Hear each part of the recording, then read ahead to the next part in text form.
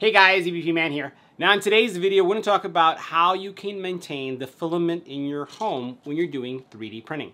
And we're going to talk about filament that has become brittle. So for example, this little piece of filament right here broke off really easy. It just snapped off. And that's because it has too much moisture. So if you have filament that is clogging, filament that's become very stringy, filament that as you're printing, the actual prints themselves become flaky, right? They don't really have a lot of structure to them when it comes to them being solid, right? Despite the infill that you put in. Then you have a moisture problem with your filament. And today we're going to look at what in my opinion is one of the best new filament dehydration solutions on the market. We're talking about the SUNLU. This is the SUNLU S2, and this is going to keep your filament dry regardless of the type, and it's super easy to set up. Let's go and check it out. Now before we take a closer look at the SUNLU S2 filament dryer, let's talk about some of the specs and the features, why this in my opinion is one of the most easy to use and flexible filament dryers on the market today. First of all, one of the things I really love about it from a feature perspective is that it comes with preset feature settings for PLA, PTG, TPU, ABS, PVA, PA, PC, and if the type of filament you're working with isn't on that list, you can go ahead and configure it to meet your specific filament parameters when it comes to heat so that you can dry out that filament. Now, in addition to that, as you saw, it has a 6.4 screen, LCD screen that's going to tell you so much information about your filament drying process. And you're going to see all the details because it's going to cover the actual time, the humidity of the filament, all this other stuff that's going on, or actually the moisture of the filament rather. So you get a lot of detail in that. You also have the ability to support multiple filament types, 1.75 millimeters to 2.88. And this is important because when you think about the diameter of the filament, many cases when you're running a print, you may want to keep your filament in the filament dryer as you're printing. So if you have some moisture problems and maybe you go ahead and dry the filament for an hour or two, you can actually allow the filament to continue to dry as it's feeding your printer because it has a little hole where it actually feeds it out so that you can print as you dry. Now, from a temperature perspective, you can go anywhere from 35°C all the way up to 70°C. That's how much you can heat this thing up to really dry out that filament. You also then have this LED light that you saw, that circle that you saw there, that gives you a cool effect. It kind of lets you know that things are running, right?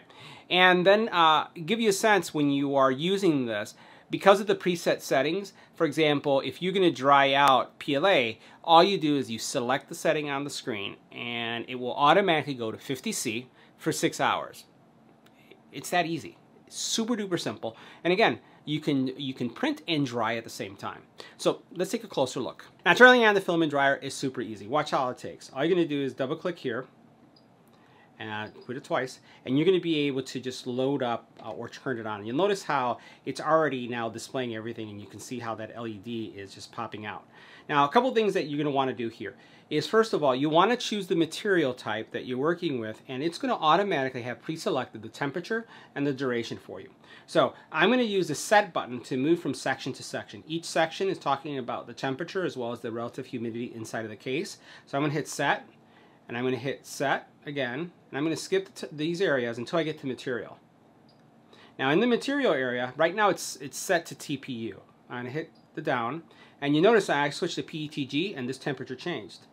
Do it again, PLA, it changed. And it changed, right?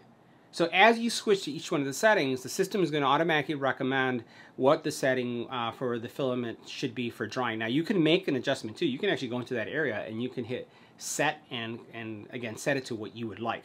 But I like the fact that you can just go ahead and make those changes, right? So if I, for example, continue to go down this path, and what we're going to do is, let's go back, we're going to leave it at the same temperature, go back to PA, I'm going to switch mine to PLA, right? So I got it to PLA, and then I'm going to hit set, and then here I'm going to change the LED, so watch what happens. So that's the off, on, and so now it says it's running, and you can just have it as on. I prefer the running one, right? And that's pretty much all there's to it. Now what you would do is you would take your filament, put it in the filament dryer, right? And then close it. And then just let it run for the duration of the process. So if it's 5 hours, 6 hours, you can let it run. Now what I typically do is, if I'm working in large prints, I'll run the dryer first before I run and then with another roll on the machine.